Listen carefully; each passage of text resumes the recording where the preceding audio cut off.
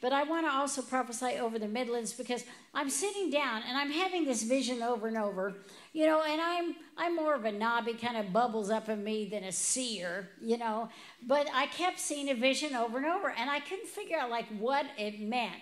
I saw the Lord take a huge seat belt and just click it on the Midlands, and the Midlands was the belt buckle.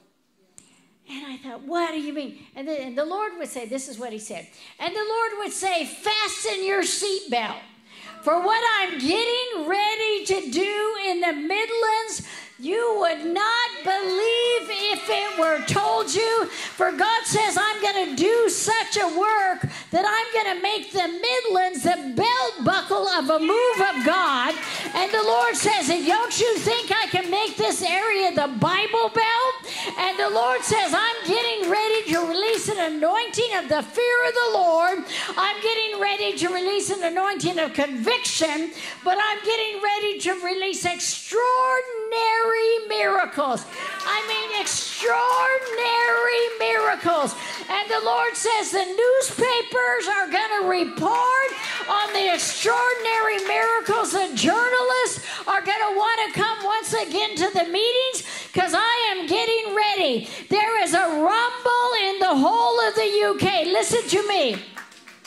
Many times, you'll see right before there's a nuclear explosion, seemingly there will come this moment of stillness where it looks like really nothing much is happening.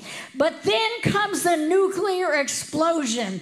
And the Lord says, this is that season where just before I'm getting ready to break out with so many revivals, it will come in the UK, in the north and the south and the east and the west. It will be small churches. It will be big churches. It will be unusual places. And the Lord says, there is a rumble in the heavens. There is a rumble in the earth, because I am getting ready to come to a nation, says the Lord. Come on.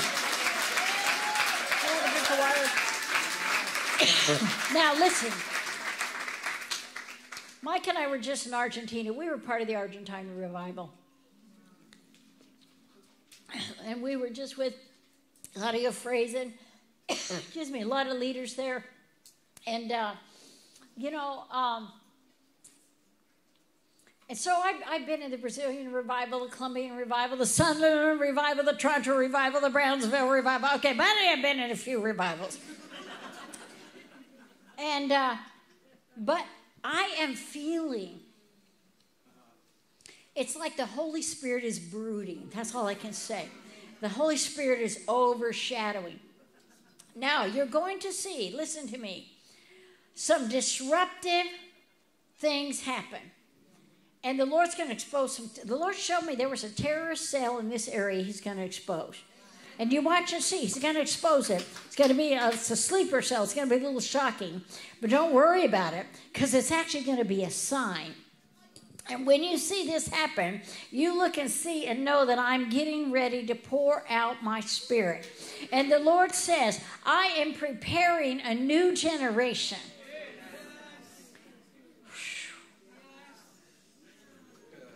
Oh, my goodness. And the Lord says, what I'm getting ready to do, no man can stop. No humanistic spirit can stop it.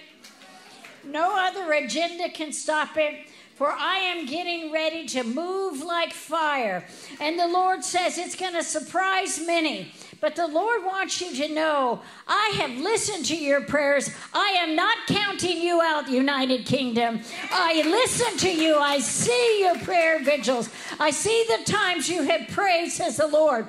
And the Lord says, so get ready, get ready, get ready, get ready. Prepare yourself, sanctify yourself. For the Lord says, I am coming. I am going to visit the Anglican Church. And the Lord says there are many vicars. Some are not even born again. But I am going to pour out my Spirit even upon the cathedrals. The Lord says, watch and see, the cathedrals of this nation will be filled with people worshiping me. And the Lord says there are other ideologies and other agendas that have tried to come in. But God says what I'm going to do is going to silence those who would say things that are anti-biblical. And the Lord says, watch and see, because I have a very convincing voice, says the Lord, and I am going to speak to them, and sinners will be saved. Come on, put your hands together. Amen.